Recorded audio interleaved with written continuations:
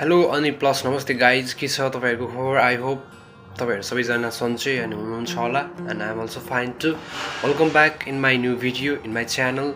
All you guys know that I'm living in UK from some months ago. I study here as an international student. I am Nepalese student. र म चाहिँ University of West London इलिङमा चाहिँ पढिरहेको छु. BSc Honors International Hospitality Management पढिरहेको छु.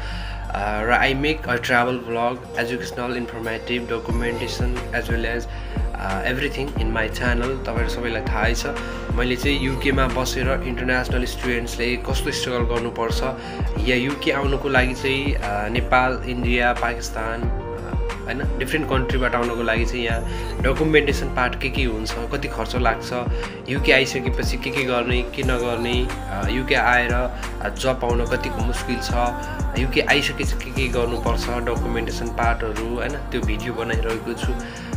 जबहरु खोज्नको लागि के गर्नुपर्छ, यहाँ काम गरेर आफ्नो फीहरु सेभ गर्न सकिन्छ सकिदैन, कस्तो साथी सर्कलमा चाहिँ एडजस्ट हुने त्यस्तै कुराहरुको भिडियोहरु बनाइरहेको छु. ट्राभल ब्लगहरु पनि बनाइरहेको हुन्छु.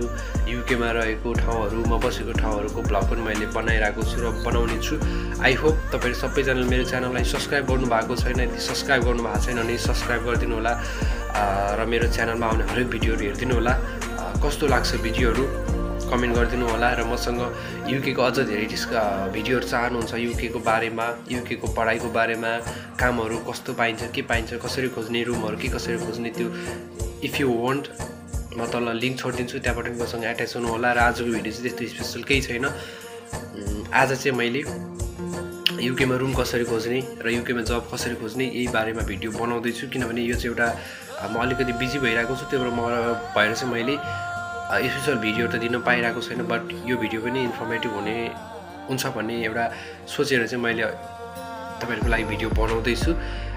त्यही हो UK मा जब कसरी खोज्ने भन्दा मैले अस्ति अघिल्लो भिडियोमा नि भनेको थिएँ, प्राय मैले बनाउने भिडियोहरु भनेको थिएँ UK मा जब खोज्नको लागि त्यति गाह्रो छैन हैन. गाह्रो त हुन्छ नयाँ सुरुमा हुनेलाई, तर साथी सर्कल लिंकहरु बनाउनु पर्छ. मेन कुरा भनेको आफू पढ्ने कलेजदेखि आफू बस्ने घर रुम एरियामा पनि लिंकहरु बनाउनु पर्छ, राम्रो कनेक्सन राख्नु पर्छ हैन. त्यो गर्यो भने नि जबहरु उनीहरुले हामीलाई रिफर गर्दिन्छ, यहाँ चाहिँ यस्तो जब छ यु क्यान गो भनेर चाहिँ हामीलाई भनिदिन्छ हैन. अनि अर्को भनेको यहाँको चाहिँ त्यो हो, नेपालमा अलिकति त्यो सिस्टम छैन. तर यहाँ चाहिँ के गर्ने भने अनलाइनतिर जबहरु धेरै भन्दा धेरै जब आइरहेको हुन्छ. यहाँको career.com, career.com, indeed.com अनि त्यसपछि एउटा onlinejob.com भन्ने यस्तो साइटहरु चाहिँ धेरै छ हैन. त्यो साइटहरुतिर गएर चाहिँ आफूले जबहरु एप्लाई गर्यो भने पनि जबहरु पाइन्छ. आफ्नो स्ट्रङ CV बनाउनु पर्छ. मेन चाहिँ यहाँको क्रोनोलोजिकल अर्डर टाइपको एउटा CV हुन्छ हैन. त्यो CV बनायो भने चाहिँ त्यो CV आफूले एप्लाई गरिराख्ने 10-15 वटा ठाउँमा एप्लाई गरिराख्यो भने एउटामा चाहिँ रिप्लाई आउँछ. मैले पनि सुरुमा अहिले जहाँ जब गरिरहेको छु हैन, द वाइट बियरमा जब गरिरहेको छु एज अ वेटर. त्यहाँ जब गरिरहँदा पनि मैले चाहिँ पार्ट टाइम जब खोजेको थिएँ, क्याश इन ह्यान्ड जब खोजेको थिएँ हैन. अनि वाटफोर्ड भन्ने ठाउँमा चाहिँ मैले एउटा जब पाएको थिएँ. त्यहाँ चाहिँ किचन हेल्पर भनेर उनीहरूले चाहिँ मलाई ट्रायलमा बोलाएको थियो. एप्लाई गरेको 5 दिनभित्र मैले रिप्लाई पाएको थिएँ र उनीहरूले चाहिँ मलाई ट्रायलको लागि बोलाएको थियो. म चाहिँ गइनँ किनभने अलिकति त्यो टाइम सेड्युल नमिलेर. हो त्यसरी चाहिँ रिप्लाईहरु आउँछ, त्यो गर्यो भने जबहरु पाइन्छ. अनि आफूले काम गरेको ठाउँमा पनि चिनेको दाइहरु सेफहरुसँग कन्ट्याक्ट राख्यो भने उनीहरूले पनि यस्तो ठाउँमा चाहिँ जब पाउँछ, यस्तो ठाउँमा जब पाउँछ भनेर एउटा रिफर हुन्छ नि, एउटा रेफरेन्स दिन्छ. त्यो गर्यो भने जबहरु चाहिँ पाउन सकिन्छ हैन. अनि आफै पनि अब यस्तो रेस्टुरेन्टहरु, वेयर हाउसहरु, स्टोरहरु हैन, ठुलठुलो होटलहरुतिर गएर अनि यो शपिङ मार्केटहरुतिर गएर चाहिँ आफूले पनि बुझ्न सकिन्छ हैन. त्यहाँ गएर बुझ्यो भने चाहिँ जबहरु चाहिँ पाइन्छ हैन.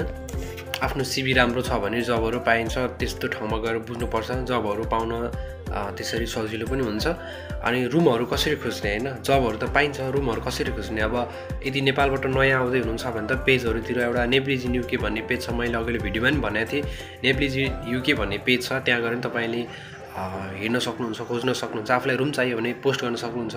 एउटा Nepalese in UK भन्ने पोस्ट छ. अर्को भनेको चाहिँ Nepalese in UK भन्ने पोस्ट छ. अर्को चाहिँ rooms and jobs in UK भन्ने छ। अर्को चाहिँ बेलायतमा नेपालीलाई घर भाडा तथा रोजगारीको अवसर भन्ने त्यो चाहिँ एकदमै राम्रो पेज हो। त्यहाँ पनि जबहरू रुमहरू भेट्न सकिन्छ। अनि आफैले पनि rooms available near me for international students भनेर खोज्यो भने त्यहाँ पनि रुम पाउन सकिन्छ। अर्को चाहिँ आफू पढिरहेको युनिभर्सिटीलाई गएर चाहिँ मलाई जब चाहिएको छ, मलाई चाहिँ रुम चाहिएको छ, आई निड इमर्जेन्सी भनेर तपाईँले भन्नुभयो भने उनीहरूले पनि जबको लागि रुमको लागि चाहिँ रेफरेन्स दिन्छ, रिफर गरिदिन्छ होइन। त्यसो गऱ्यो भने चाहिँ जब रुम चाहिँ पाइन्छ। अनि यहाँको रुमको सिस्टमहरू भनेको त्यो अब एडभान्स छोड्नुपर्छ 200-300 रुमको रेन्ट कन्छ, त्यसको फुल पनि तिर्नुपर्छ, कतै चाहिँ 50% तिर्नुपर्ने हुन्छ। त्यो भनेको चाहिँ एडभान्स भनेको चाहिँ भोलि हामीले त्यो रुम रेन्ट तिर्न सकेन भने त्यसरी हुन्छ होइन। त्यही हो। I hope this video give you some information, some idea about rooms and how to find rooms and jobs in UK.